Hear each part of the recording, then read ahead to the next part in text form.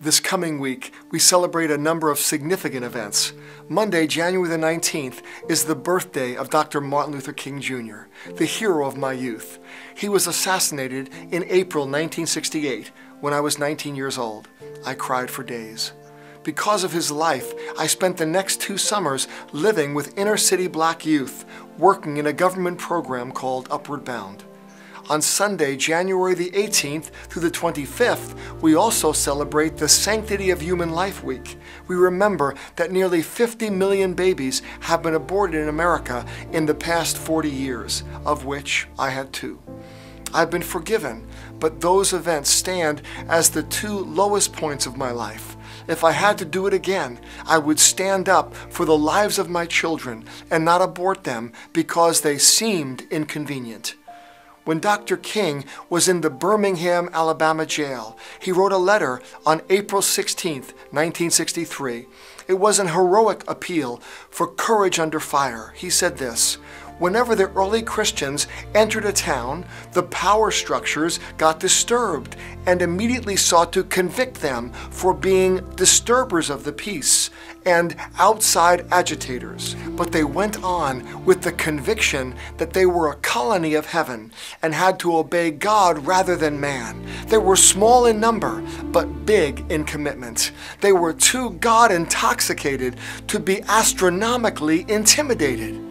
They brought an end to such ancient evils as infanticide and gladiatorial contests. This infanticide, the wholesale termination of the lives of millions of babies, is the greatest reproach in our day."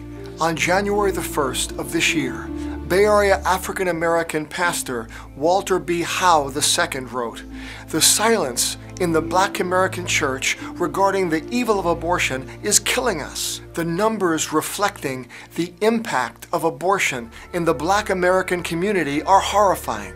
From 1882 until 1968, 3,446 Black Americans were lynched here in the U.S. Today, that number is surpassed in just 2.8 days by abortion in the Black community." The U.S. Census report of 2006 notes that Black Americans need 2.1 live births to replace themselves. At this point, Black Americans are currently below the replacement level at 1.9. This means Black Americans are no longer replacing themselves because there are more deaths than live births. Dr. Alveda King, the niece of Dr. Martin Luther King, says, "The killing of a quarter of the Black population of the U.S. has not been from lynch mobs of her childhood days, but from abortionists who plant their killing centers in minority neighborhoods and prey upon women who think they have no hope." Dr. King states, "The great irony is that abortion has done what the Klan only dreamed of." This week, we also celebrate the inauguration of the first African-American president. It is an incredible testament of the extraordinary journey of African Americans. I have cried tears of joy when I consider this marvelous event.